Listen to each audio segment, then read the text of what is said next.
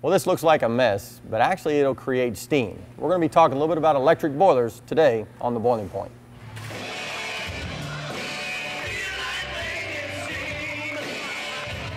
Welcome to The Boiling Point. I'm with Daniel Ware, Operations Manager at Ware. We have talked a little bit about the fire tube boiler, which is a gas-fired boiler as well as oil-fired. And I thought today that we'd actually take a look at an electric-fired boiler. Now this unit has actually come back to the shop, so it's in a little bit rough condition. It's actually out on a rental fleet, but we can get a good look inside, we feel like, to be able to see how these boilers work. So Daniel, why don't you take us through the boiler and kind of tell us a little bit about how these actually work? Okay. This is a conventional as a, an electrode boiler, whereas your conventional boiler has a Morrison tube and you have a fire going down the tube, okay? This one uses electrodes as your heat source. Okay. So it can be set up and staged with banks. You have 3 banks on one side, 4 on the other. Okay. So depending on your heat load, one bank may come on second, and so on and so forth to accommodate your heat load. So when you're saying bank, this is actually one bank, and this could be the only bank on in the whole boiler. That's correct. Which would be a smaller load. That's correct. Okay. That's correct. Well, why don't we talk a little bit about how big this boiler is? How big is this? This is a 1500 kW. Okay. So that's about 150 horsepower. Okay, so how many kW per horsepower? There is 9.8 kW per boiler horsepower. Okay, so I'm assuming the amperage load on this is pretty high. Oh yeah, this is about a 1800 amp unit. Okay, so at 460 volts. 460 volt. Okay.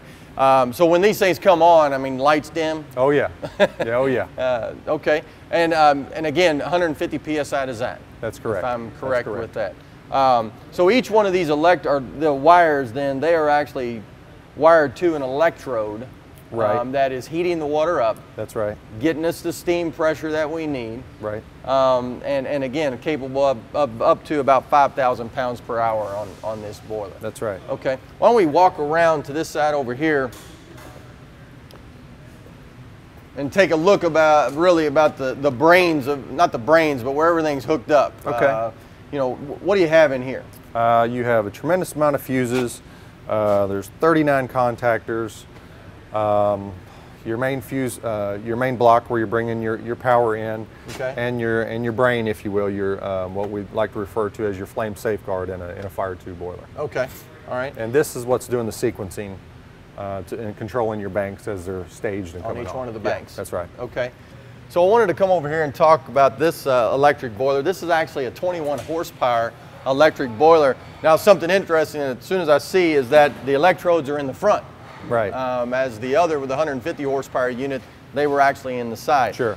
But I'm assuming everything operates the same. Yeah, it's all all in the same. banks. It's just in the front here. Yeah. But what you see here is an actual boiler room. We have a feed system, blow down system, and I wanted you to be able to see that this is a full boiler room right here, because you actually need a feed system for an electric boiler. Is that correct? Sure, sure.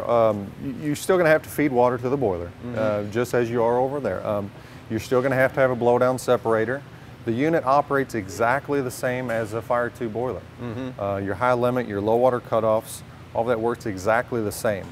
Where this is a really nice system is if you have space constraints, or say you don't have gas or you don't have propane or number 2 fuel available. If you have space constraints where you can't run a flue gas, then this works out well. Okay. So from an exhaust standpoint, there's obviously nothing. No flue on this unit. So That's you correct. can be inside, no problem. Right. Okay, well, there you have it. There's obviously applications for the electric boiler as well as for the gas boiler that you see in the background, but there's always an application for each boiler. And I want to make sure that you got to see the electric boiler, a little bit about how it works, and we'll see you next time on The Boiling Point. Well, I hope you had a Merry Christmas and a great 2015. Appreciate Daniel stopping by and talking to us a little bit about the electric boiler. Make sure you like us on Facebook, follow us on Twitter, and if you like our videos, please share them. Don't forget to subscribe to that YouTube channel. We'll see you next time on The Boiling Point.